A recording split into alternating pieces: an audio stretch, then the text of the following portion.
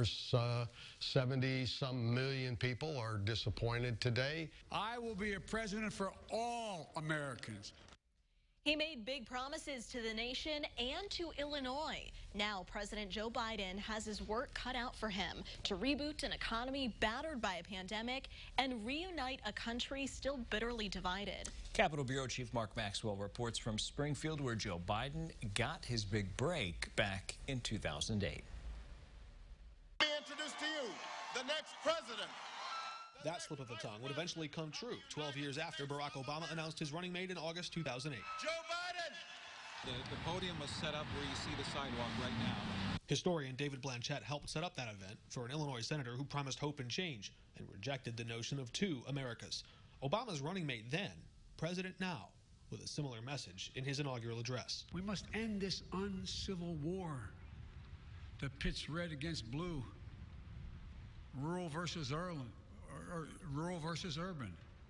conservative versus liberal. Surrounding the Capitol in D.C. and Springfield, Blanchett saw signs of division still lingering after a mob stormed the Capitol 2 weeks ago. It is such a surreal scene to have armed troops guarding government buildings like you would see in some third world dictatorship. It is just so surreal, and especially here in one of the most significant Abraham Lincoln sites, where he was all about unifying the country and about equality. As President Biden pledges to make our nation whole, Illinois Democrats hope his COVID relief package can make our state budget whole, too. We got to advocate for Joe Biden to, quickly as possible, not in 100 days, in the 30 days, to get another stimulus package that really sends good money to state and local governments. Just how much money do you want to print?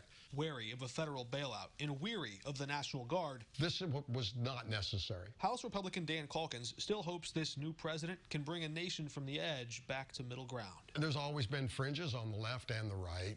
Hopefully those things are not exasperated and people will come together. That in this country, there was no obstacle that could keep you from your dreams if you're willing to work hard and fight for it.